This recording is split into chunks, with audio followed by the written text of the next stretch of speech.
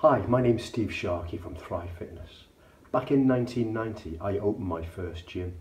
So passionate to change people's lives, I'd work them as hard as they could stand. They would leave the gym sweating buckets and feeling a great sense of achievement.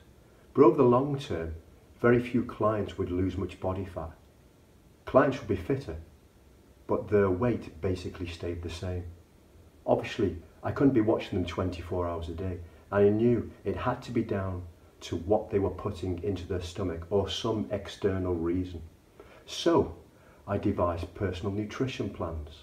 Some succeeded, but the majority would fail to lose enough weight to write home about. It wasn't until my third year of operating the gym that I discovered why my clients weren't getting the results they rightly deserved. Over the next 4 weeks, I'm going to share with you 4 brief videos. These 4-minute blasts of information will arm you with the facts that could dramatically increase the way you look and feel. Have you ever struggled getting long-term success with your health goals? Have you tried many programs, diets, boot camps, personal trainers, etc., but nothing has lasted? I bet you've had some short-term success, but now exercise feels like a job and you're frustrated. All of a sudden, you're back where you started and you're thinking, how did I get here once again? Sounds familiar? The good news is, number 1, you're not alone. And secondly, I'm going to offer a solution. All you need to do is take on board the information I'm about to share, then introduce into what's relevant into your life. I talk very little about exercise when I first sit down with a client whose sole intention is to improve their general well-being. What I do share with them are what I call the 4 lifestyle pillars to fat loss. These are, number 1, the sleepless you. Secondly, the emotional you. Thirdly, the nutritional you. And the 4th one, the hormonal you. Today I'm going to briefly discuss the first of our 4 lifestyle pillars of fat loss, the sleepless you. Experts inform us that we need 7 to 8 hours of sleep per day. Research says when sleep loss becomes habitual, the disruption of your hormones and your metabolism may contribute to weight gain. The 2 hormones in question are ghrelin and leptin. Studies reveal that sleep restriction can lead to an increase in the hormone ghrelin. Now, ghrelin stimulates your appetite. End result could be that this hormone is overstimulating your appetite and you could be gaining weight because you're eating too much. The other hormone, leptin, this is an appetite suppressant and is meant to tell us when we've had enough to eat. Now mess with this hormone and your body doesn't know when it's full. So there's 2 good reasons why we need to ensure we receive sufficient sleep. And here's how we can do this. Experts suggest introducing a buffer zone that involves relaxation or other relaxing activities between hectic daily activity and your restful period of sleep. So here's 3 useful sleep tips. Number 1, get the temperature right. Your body heat distribution systems are strongly linked to sleep cycles. When you sleep, your body's internal temperature actually drops to its lowest level, generally about 4 hours after you fall asleep.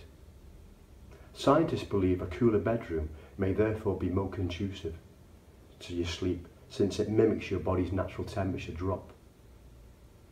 This is why taking a warm bath 90 to 120 minutes before bedtime may also help you sleep. It increases your core temperature, and when it abruptly drops as you get out of the bath, it signals to your body that you're ready for sleep. While there's no set consensus as to what temperature will help you sleep the best, in most cases a room temperature of about 65 degrees Fahrenheit is perfect. Once you're within that range, many factors could influence which temperature is best for you, including, of course, the choice of pyjamas or bedding. If you're wearing lots of bedclothes, it may be more difficult for your body to regulate its temperature. Secondly, darkness at night. Obviously, we all know that dimming or switching off of the lighting can have a significant effect on how quickly you get off to sleep and the quality of your sleep. However, exposing yourself to light at night, even briefly, leads to a disruption of your sleep process. They ensure that the room is dark enough for you to relax. And thirdly, lavender essential oil. Keep a bottle of lavender oil by the side just to sniff before dozing off.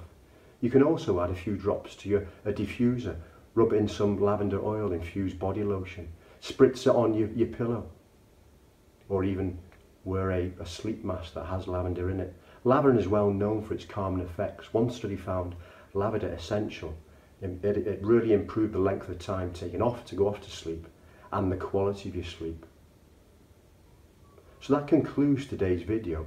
Next week I'll share with you the second lifestyle pillar to fat loss, the emotional you, where you'll learn crucial tips and strategies for managing stress. If you can identify with today's topic and require guidance on this or other related issues, simply call or email me.